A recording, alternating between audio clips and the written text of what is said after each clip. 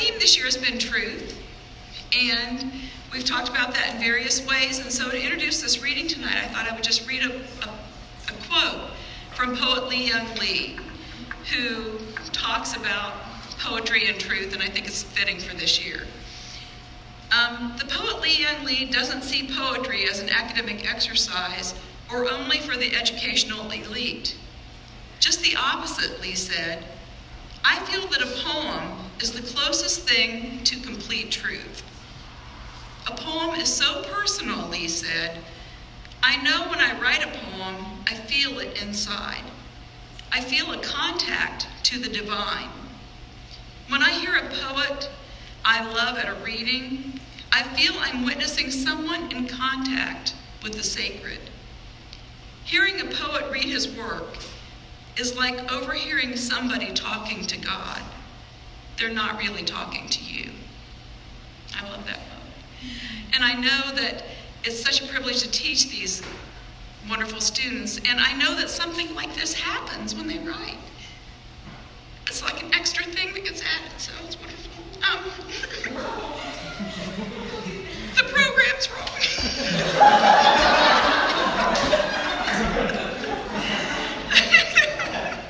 The program's a little bit wrong because I left off the video poem. So just throughout the evening, I will be starting a video poem. And don't worry, they're like 1 minute each. There are going to be 6 of them, but they're very, very, very cool. The video poems are. So they're off the program, but anyway, they will be appearing. Okay. All right. So we'll start things off with graduating senior Holly Wiegand. There are 6 graduating seniors in this class, so come on up.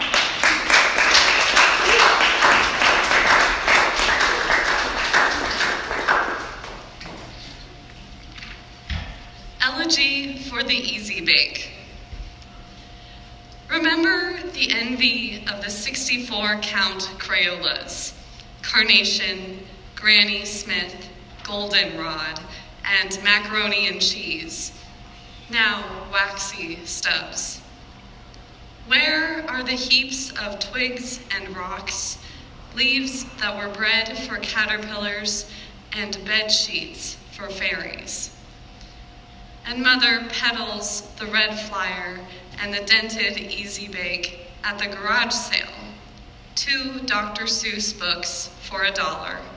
My name scrawled inside each cover.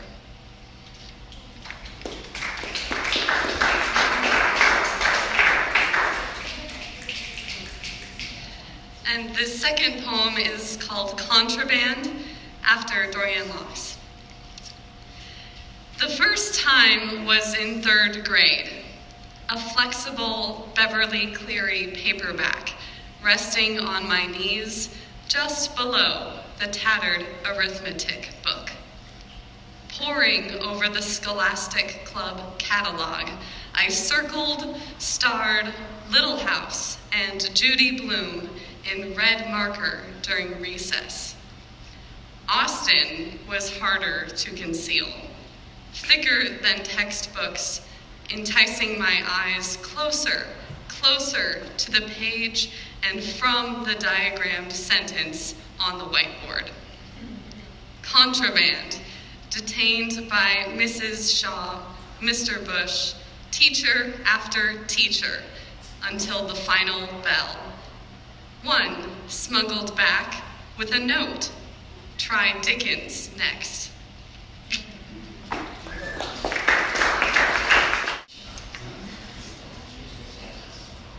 The one we named John Doe. On the north side of the house, where orange sun, hot copper curtains leave concrete, the wind visited. With its white voice, handshakes given to the leaves of an oleander since before the mortgage. The gray hands bent low, reached through the blossoms of July and tickled out an orange tabby. He, wide shoulders and thick elbows, was bearing too much through the red holes in his rib cage. His tail was blunt and toggled back and forth during the 30 minutes he worked on his first 6-ounce tuna. In the oleander came the feral earth, aged with wide teeth, which drew him back to itself each time he came home breathing too much. Then he was dissolved, losing hair tufts and fox burrs to the earth. He became wind altogether, wheeshing in his footsteps back to the north.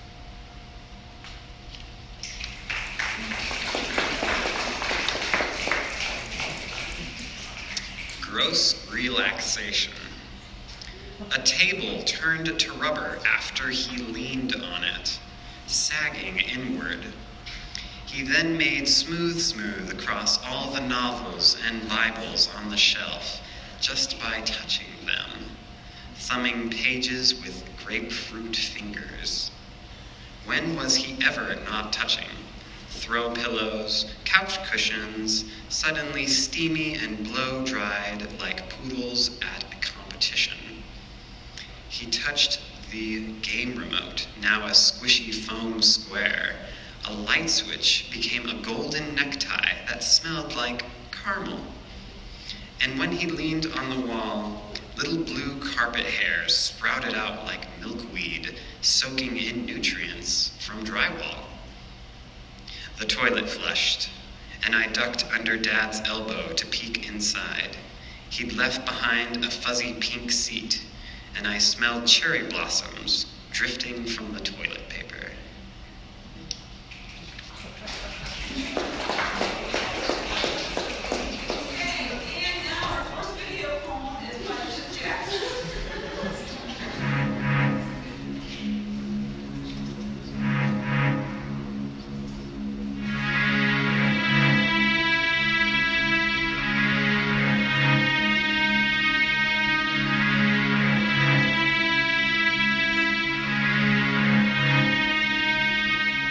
A couple weeks ago, my grandfather died, like every grandpa is bound to do.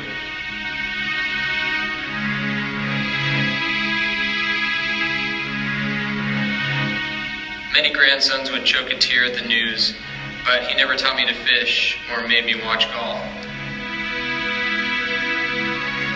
After his first and favorite grandson died, he started looking at life through busted-up sunglasses. He and I became disconnected the day he disowned my father for quitting the family business. He became known to me as the alien with the tubes hanging from his nose, as if his body weren't made for this planet. I guess there's redemption, though. I was there when he brought my dad's childhood machete back to its owner. They probably hugged, but it's hard to mend 15 years with a dirty sword.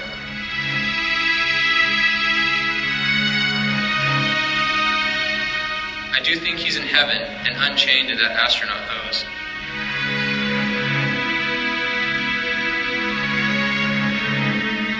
It's not like I wasn't sad. I sat front row at the funeral.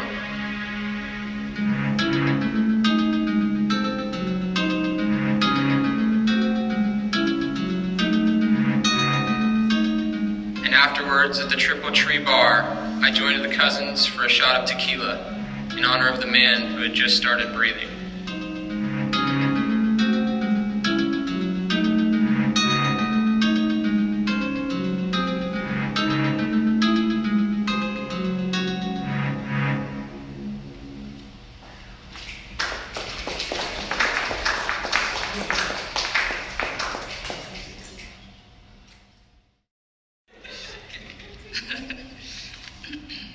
So I have two poems. The first one is called Concession.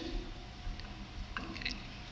I'm afraid of being asked, are you interested in hearing about your Lord and Savior Jesus Christ on the street, because I don't know how to say, no, I'm not, while also saying, tell me more, indoctrinate me, can't you see I need to hear it?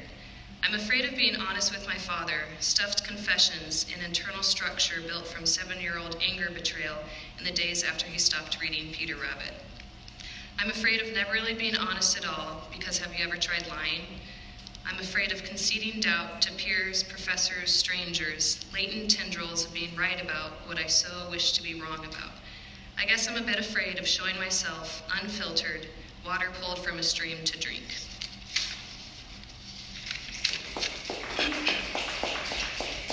This one's called inventory after Face Poem by Dorian Locks as well. Your birthmarked skin, constellation skin, chickenpox scarred skin, with your yellow eye teeth, chipped from a wayward golf club teeth, flocks of wild sheep teeth, and your river rock eyes, shallow kiddie pool eyes, brown, kind of like leaves in February eyes, over your little slit of a mouth, cracked paper mache mouth, 2 slices of dried apricot mouth. But look at your grandiose nose, grandma's nose, royal adorned corona of a nose.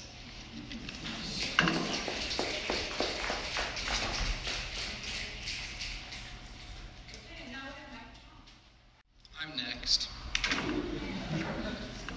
This is a poem about how I eat, because people tend to have a problem with it. The name of the poem is I Eat How I Want. Masticating my meals makes most my mates want to maim me. I admit to sloshing soup, smacking sandwiches, slurping soda. I tend to chomp churros and chow on cheese sticks. I munch my mustard, I crunch my custard. The horrible hullabaloo of hunger is so near, I hear it here in my own ear.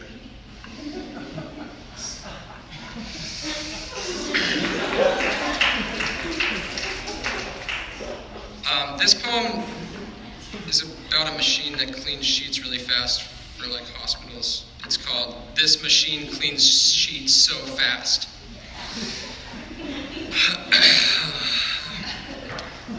Well, the hospital bed was empty. The laminator-looking device sucked every empty piece of fabric from those semi-stiff mattresses. It curdled, it sloshed, it gargled. Then it chortled, washed, and girdled. It fanned, it whistled, it wafted, then it crammed, fizzled, and quaffed. A fresh bed and a new patient in 7 seconds. Such innovation, true efficiency, the bleach white cotton. The sheets were clean and warm, and all it took was a button. But a button misclicked, mistimed, mismanaged, a button mistouched, mismarked, mishanded, left layers, lie-downers, and recliners laminated, and the red bed belonging to nobody.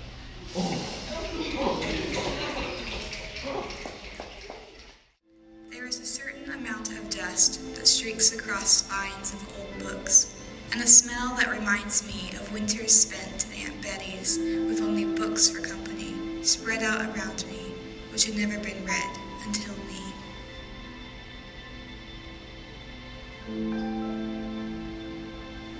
He wants to prove that it's raining somewhere else, that the water dripping from the cavern ceiling could fall in different places, and that one day there could be no ceiling, and only the sky, and not just imitations of the sky.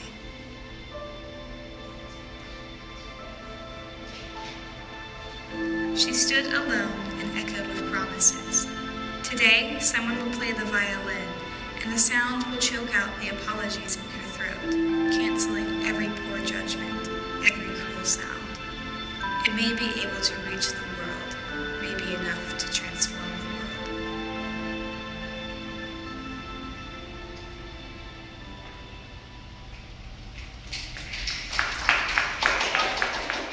Short story called Memorandum of Valentine. I started on my Valentine's Day letter, careful to hide the name of my Valentine from the others. They judged everything I did. Better to not give them more. So I left off the name. I always did that. Write the name last. It's what I did last time, and the time before that, and before that. Mostly is for the others, but also is because of Mrs. Hank. I didn't want her finding out most of all. So far, she's been none the wiser. The unsigned letters I've been leaving on her desk, masked handwriting and all. I don't know why. I've been doing it all right. Complimenting her smile, her eyes, her hair, her skin, her hands and fingers. I told her I'd love her even in death, how I'd worship her nails and moisturize her skin. My mum always moisturizes her skin, and it's always soft. I want Mrs. Hank's skin to be soft forever. 40 years later, I don't regret my thoughts about the physical state and being of Miss Hank on that Valentine's Day. Still her skin perplexes me. Never have I worn softer. My adoration for her was all the more justified when I finally allowed myself to try her on. She had advanced in years by this time, but the regimen upon which I had adhered slowed the aging process considerably. She had bubbled and grown upon her passing, and she flowed loosely from my arms, the sleeves of a wizard upon the wire frame of myself. She was roomier than the Anne had been, and her nose conformed to my own much better. I have been asked whether I regret my thoughts and acts, but I restate, I hold no regrets.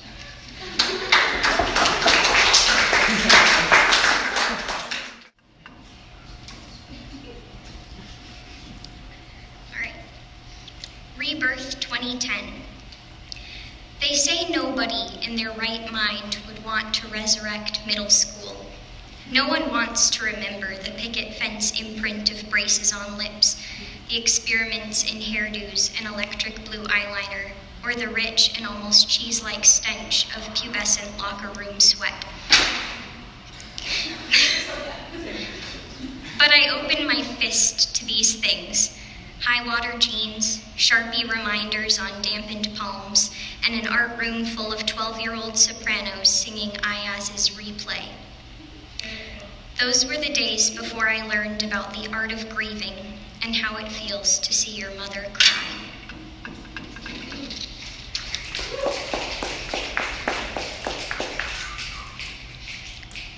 God carried the world in her womb. I could never write a poem about feminism because I'm afraid of what my dad might say. I'm afraid my Baptist, hymn-warbled dad might never meet my eyes, might say, "This isn't who God wants you to be." I'm afraid my grandpa might tell me I'm wrong, or that my mom will shrug her shoulders and say, "Some things are better left unsaid." I'm afraid my professors would lose respect, or my friends might stop inviting me around. I'm afraid I might never get married, because my uncle once said, "No man wants a wife with a mind like yours." But I'm afraid for my sisters, and for any woman my brothers love. I'm afraid for teenagers with acne, the girls who are bullied because they don't use cover-up, and the boys who are bullied because they do. I'm afraid for my brothers who are called sissies and pussies and Nancys. I'm afraid for my sisters in flowered church dresses singing about being God's sons, passive hands resting on the back of the next pew. I'm afraid for my friend who is told she reasons like a man, and for her mother who told her she needs to be more sensitive, like a woman. I'm afraid for my brothers who are called manly men when they are loud or obnoxious, or when they get in a fist fight with a boy at school. I'm afraid for anyone who hears the phrase, "Boys will be boys."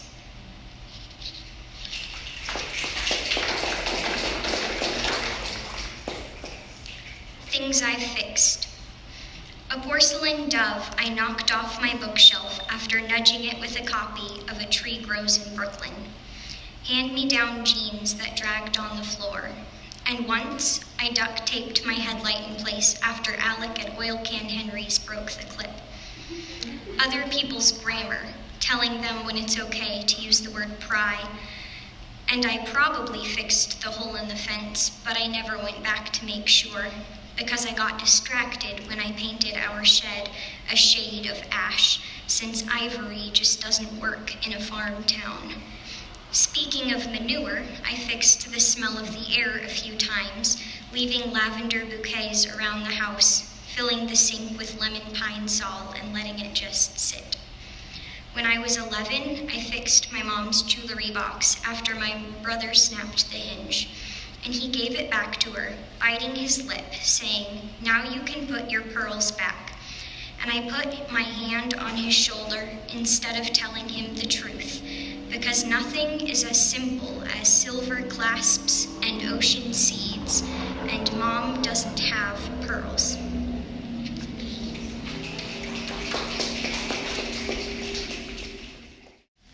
At the sharp fences.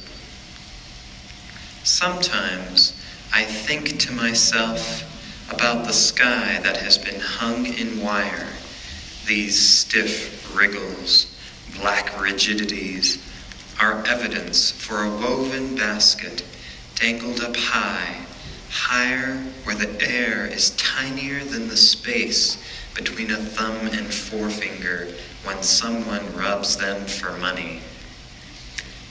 My guard says the tight lines are not this, but the thinnesses of a woman's hair whose scalp got trapped in her loom, holding her down, budging, shoving at the wood contraption for almost 300 years.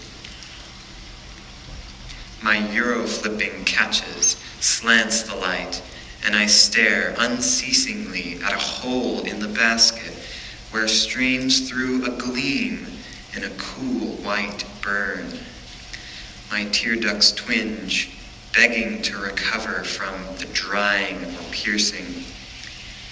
I wait a while to know if this brightness is meant for human eyes.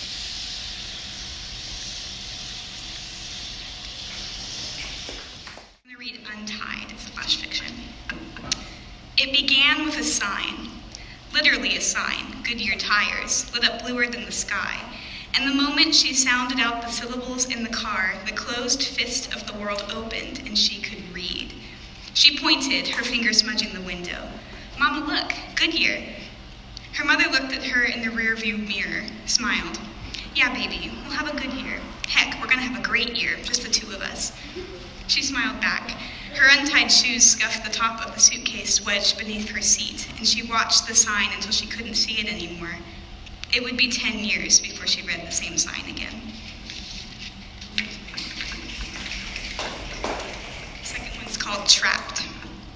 It's fate, he said, sitting on the grungy elevator floor, legs sprawled.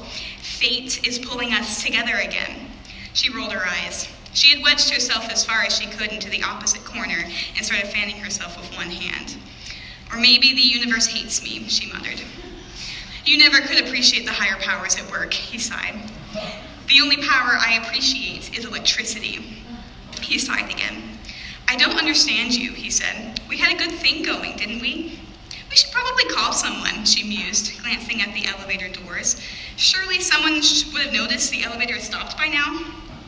Don't you miss us? He asked. Right, yeah, someone should miss us eventually, she said. She stood and examined the elevator buttons, pressed one, nothing. With a huff, she sat back down, drummed her fingernails on the floor. He picked at the scab on his knee. In answer to your question, no, I don't, she said. I don't miss us. He was silent. I mean, she looked at her distorted reflection on the metal wall. I miss some things, like that beach trip, and the late night study sessions, and the way you used to call me in the middle of the day just to say. She trailed off, shook her head. But once that all ended, no, I don't miss us. I miss you, he said. I'm sorry.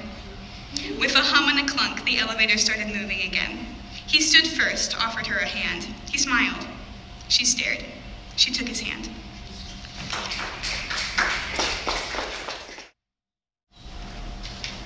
All right. Pomeranian days. I used to wake up every morning in my field of blankets to a wild orange dandelion spinning and jumping excitedly as if it were being blown and battered by the wind. I used to go on walks through Shadow Hills, my dandelion nearby. That silly little puff could float for miles. I used to wonder why my orange dandelion petals began to turn white, and why his two little seeds began to shine a little less bright. I used to explain to people that my dandelion was 119 years old when he wilted. He was happy till the end, and so was I.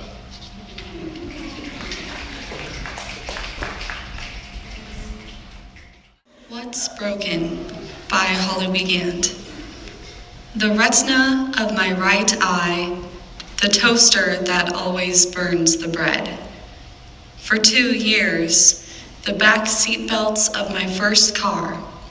Grandpa fixed those last summer. Maps from 1492, overripe bananas, Scout my sister's three-legged tabby. In 4th grade, my perfect attendance when I got bronchitis. The missing Monopoly pieces, knee-holy jeans, my cell phone screen. 25 years ago, both of Dad's wrists from too much rugby. American index fingers pointing blame, lips that hiss only slander.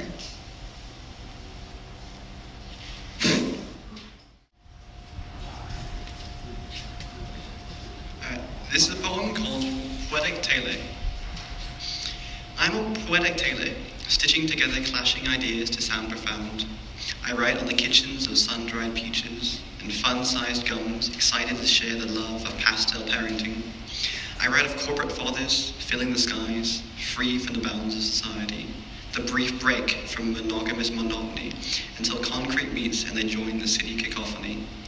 I write of mornings, reminded of brothers in wooden suits, an inch eternal room beneath 8 feet of earthworm sky. I write on the machine gun wound. Through word, I make sense of a clashing life of left ideas and memories fading from view, trying to sound as profound as a poetic tailor ought to.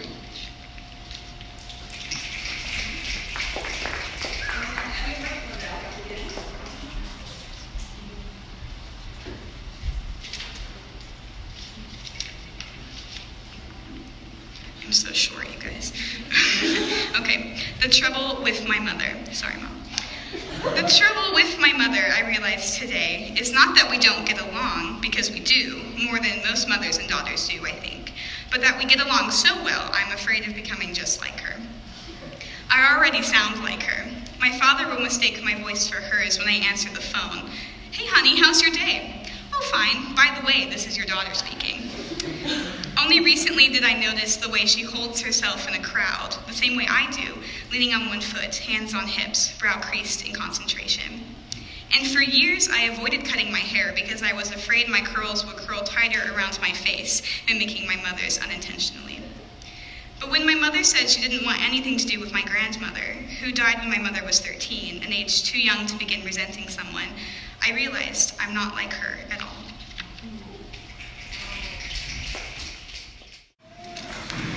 I didn't realize I was stopped at a green light until a white Suburban rushed by me, spitting rain and road grime from its back tires, startling my hand from where it had been supporting my face. It was then I noticed a little boy with a Spider-Man backpack walking on the sidewalk home from school, lips forming words, maybe a rhyme.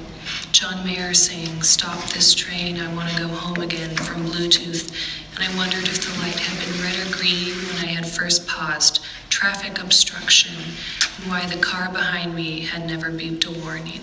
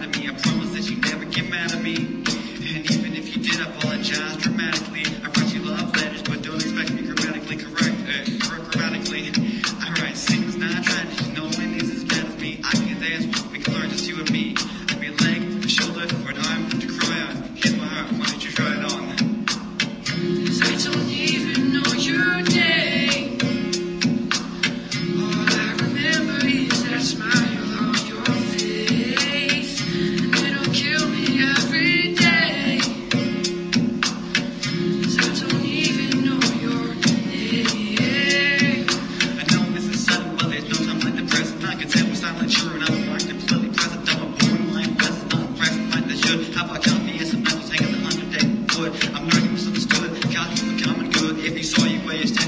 stand where I stood.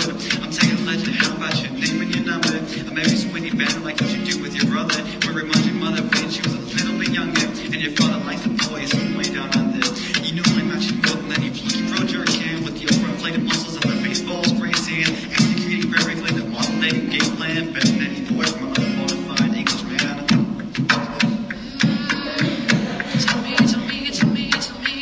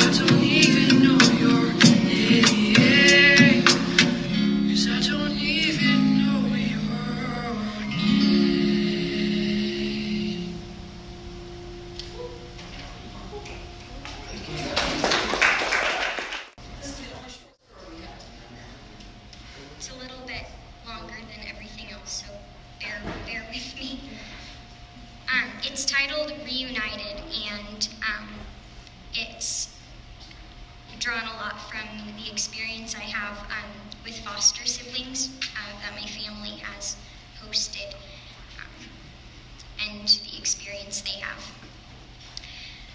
The first time I stepped into the Moore's home, I didn't smell anything at all. I blinked lazily, scratched my arm, and swished a little saliva around my tongue just to make sure my other senses were working. Mrs. Moore reached out to take my canvas bag, but I didn't let go. With both of us holding one side of the bag strap, she led me to the couch, which didn't smell like musk or cat hair or even fresh linen Febreze.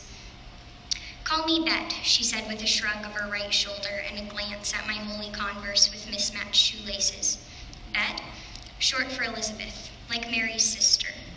Sure. I had to stay with the Moores while my mom got her life figured out. According to CPS, it wouldn't be too long. They just had to make sure she had enough willpower to stay away from vomit green polo shirt Jason. 3 weeks later, I met my mother at a Starbucks with a social service transporter named Tessa. My mom was already there, and the moment I opened the door, I smelt her burning Kmart perfume called Fragrance is My Religion, or something else really stupid.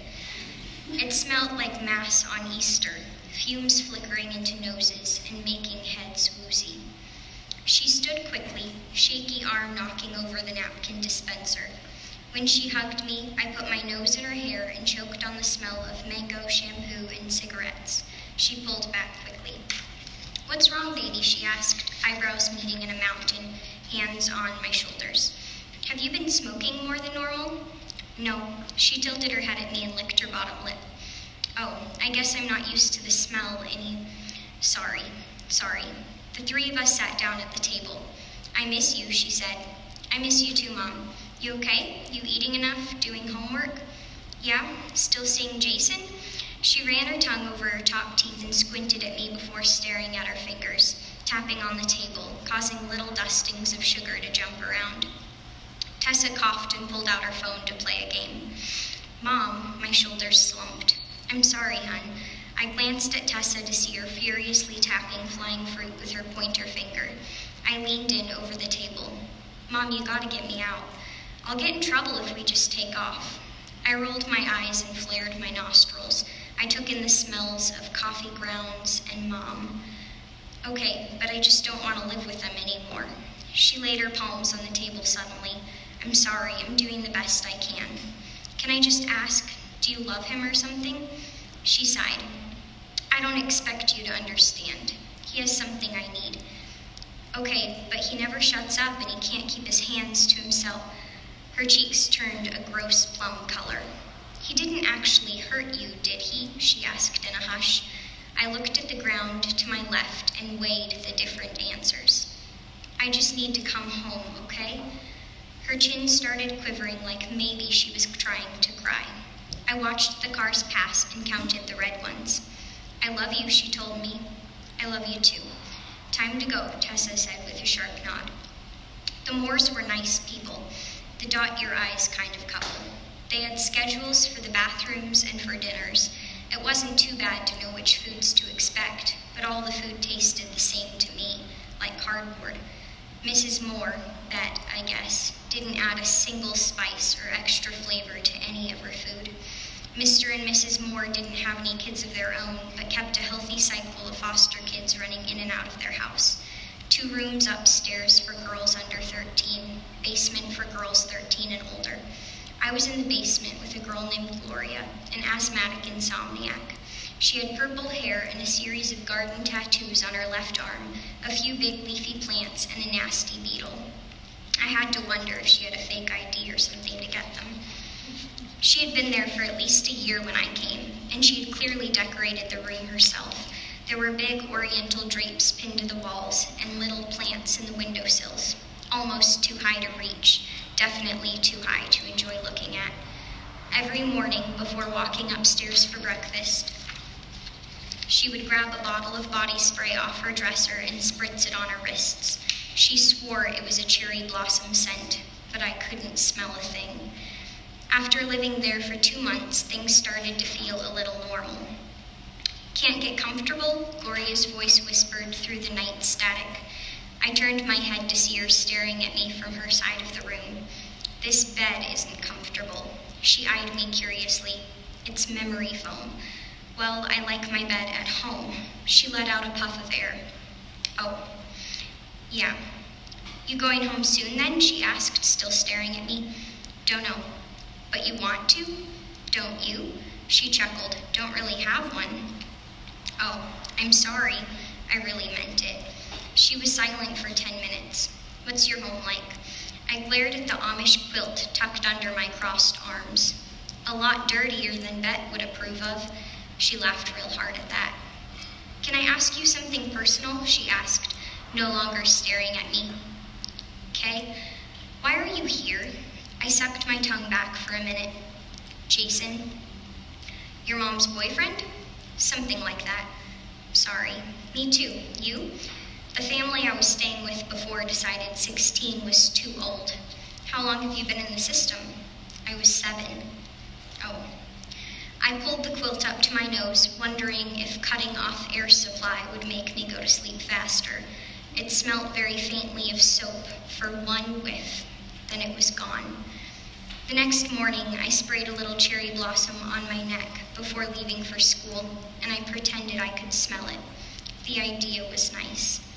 I was visiting with my mom not long after when she told me she had dumped Jason. For good, I asked behind closed eyelids. I hope so, she sighed. I smiled. So you're going home pretty soon, Gloria asked, a little breathless as she climbed on a stool to water her plants. I think so.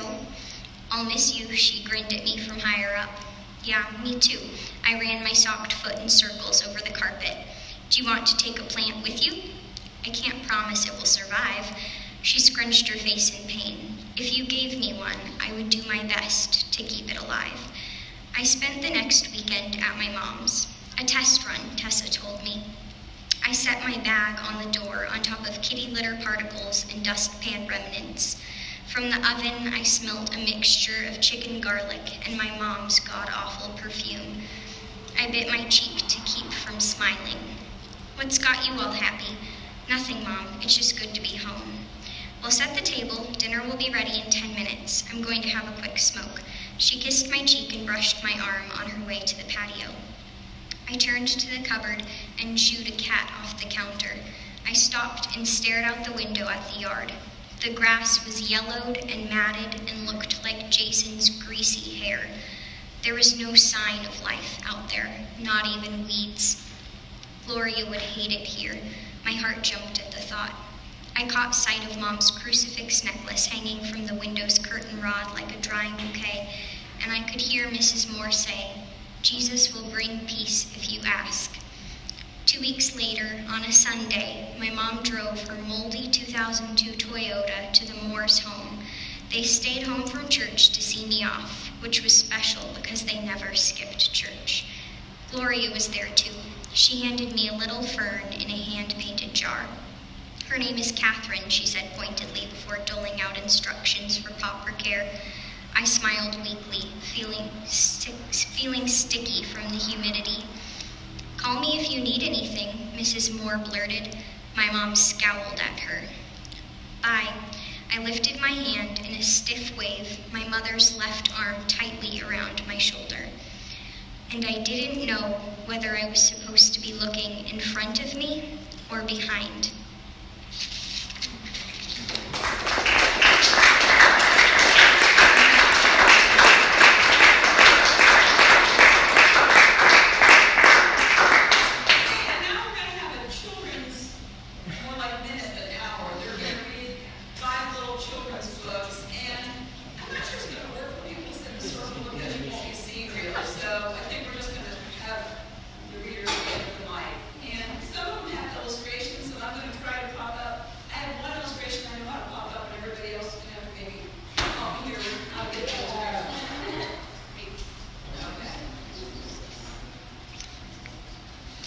So because I didn't have enough to do this finals week, I decided to turn my children's book into a coloring book as well. And so all of these, all the pages will appear on the screen, but I have it actually colored. I enlisted roommates to actually color it for me. So I'll go ahead and just read it out loud to you guys. It's very quick. This is called I Wonder. Coloring book story by me. I wonder, why do the trees bend? They stoop to pick up their fallen crowns, oranges, yellows, reds, and browns. I wonder, when did the cricket learn to sing? He learned his melody from the westward wind in exchange for a wink and a grin. I wonder, how does the spider weave? She collects drops of rain and dew, knitting a quilt you can see through. I wonder, where are the shadows born? They sneak out from the pond beneath the feathers of the swan. I wonder, who lights the quiet fireflies? They are kissed twice by a tumbling star who reminds them who they are. I wonder, what is the sun's real name? Look deep in his face at noon, or better yet, ask the moon.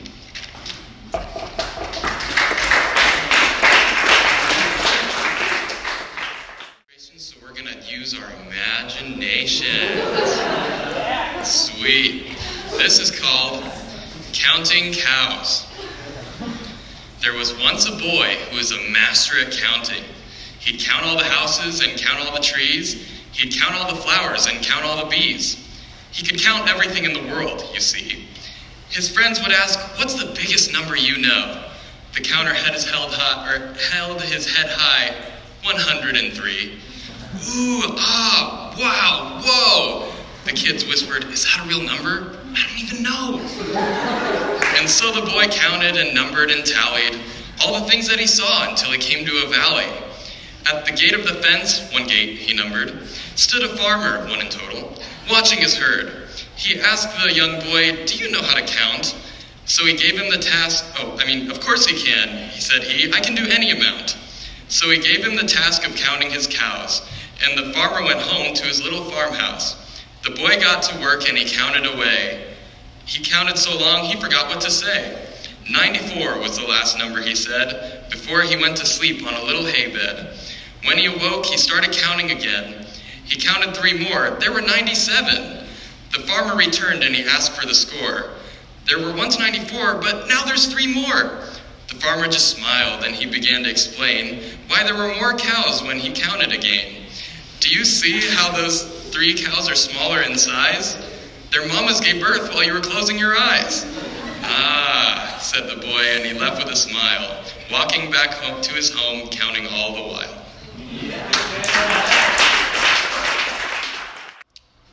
It's titled Good Morning. Time for bed. Go to sleep.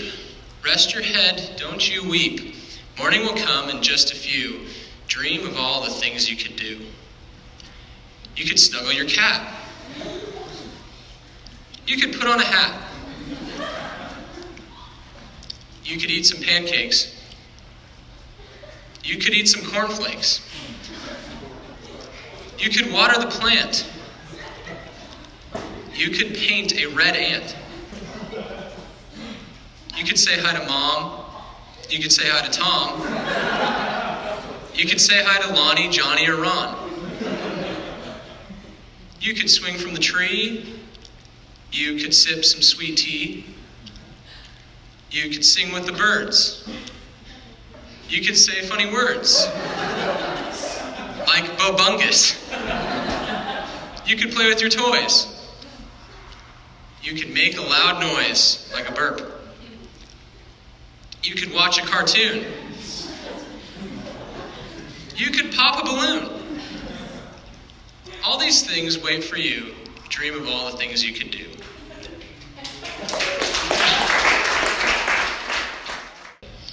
Who rumpled my bed? When Robert went to sleep, he would sleep deeply in the smooth, clean bed. When he got up, he would tend his bed first, before anything else. Then he would play outside with sticks and glow bugs, then inside with dinosaurs and trains on tracks. One night, a lightning storm visited their town. It shook the trees outside in a powerful wind. Flashy zigzags of white and yellow curled around the rainy air.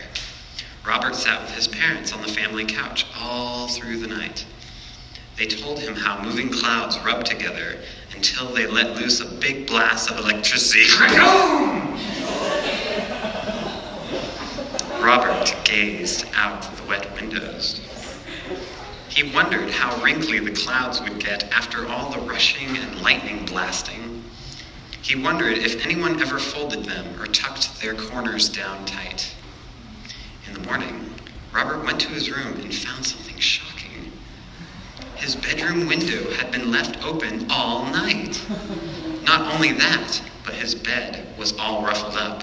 The pillowcase was scuffed, the blanket muffed, and the sheets all stuffed up. Who rumpled my bed? He thought. A furry shadow shot out from under his desk, headed straight to his dresser. Robert heard scratching and bumping from the dresser. He pulled open the drawers and found that all his t-shirts were bunged and wrinkled. Robert showed his parents the bed and the dresser, but they didn't believe his furry shadow story. They only told him to fold his clothes or else he would be raking leaves in the backyard. That night, he heard the wrinkle monster wrestling around the room.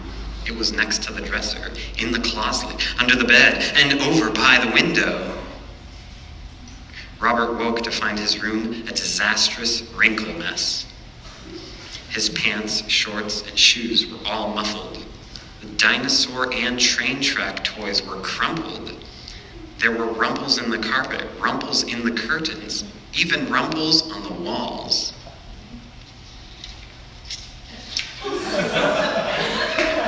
Robert decided it was time to get wise against this scrunchy creature of fuzz. The wrinkle monster must be stopped, he thought. Robert nabbed some clean socks from the laundry room, and he set them in a neat pile on his wrinkled carpet. Immediately, the wrinkle monster appeared, and it was wrinkling and crinkling all the socks. Robert tossed out fresh socks. The monster crinkled each new pair, again and again and again. Robert ran out of socks, but he wasn't done yet. He pulled off his socks and tossed them like a football. The wrinkle monster jumped after them, right into the dryer. Slam! Robert shut the hatch and set the batch of clothes to wrinkle release, perm press. When Robert popped open the hatch, a different kind of monster tumbled out. The fur was silky soft and free of any stiff ridges or shadowy rumples. It set straight Robert's dinosaurs and train tracks. It tended his bed, tightened down all the corners, and made the pillow lie flat. The monster rightened his curtains, folded his shorts, and paired up his socks. It helped Robert flatten towels, rugs, napkins. Robert forgot what a crinkle looked like, what a furrow felt like, or what a rumple smelled like. The end.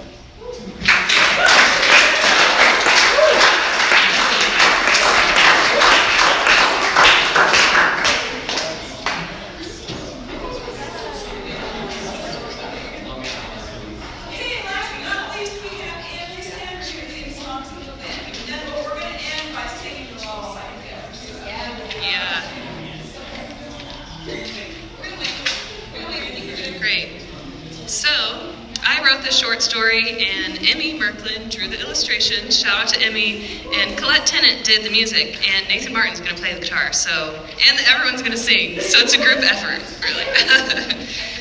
Okay. So this is called Stories of the Wind. Megan Lee was a girl who couldn't sing. Whenever she tried to make any sort of noise, except for talk, and sometimes yell, nothing would come out, like someone was holding her tongue, or like the air was being sucked right out of her song. However, she had songs in her heart, her mind, and even her tummy, and she had to get them out somehow.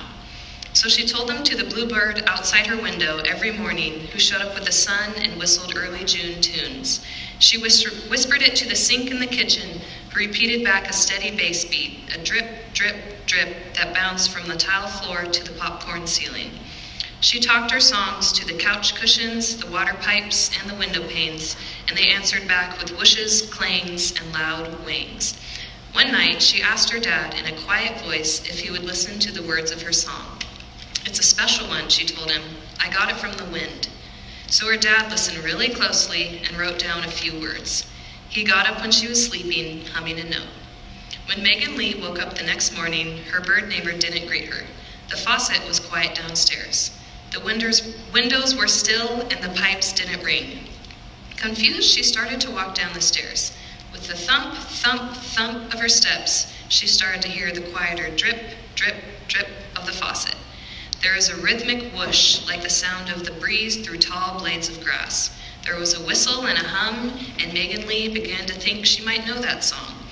There her dad sat on a stool, guitar in his lap, strumming her new favorite tune. He laughed when he saw her and whistled out a start. Mom was there too, harmonica in hand. Megan Lee laughed with glee, took in a big, big, deep breath, and let her song free. No, wait, yeah.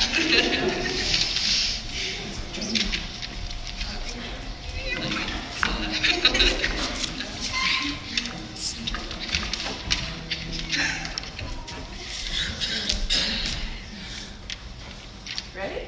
Yeah.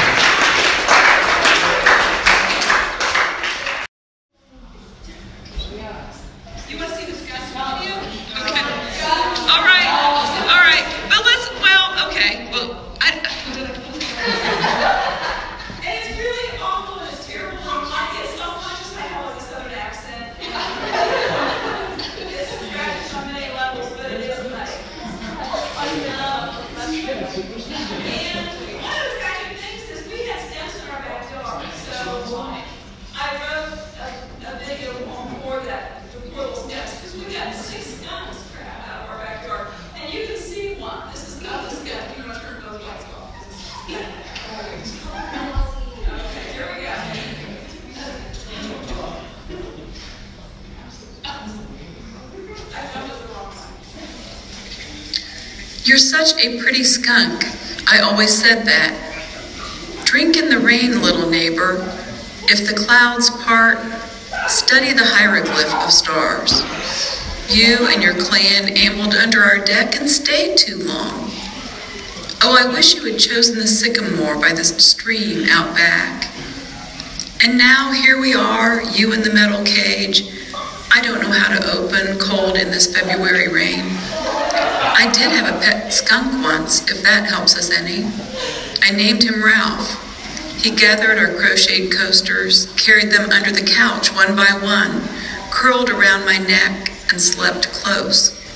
We marched in a 4th of July parade together. Then he went to live with the governor's pilot who taught him tricks and kept him for years. The gray-shirted man who studies cages, I think he's on his way.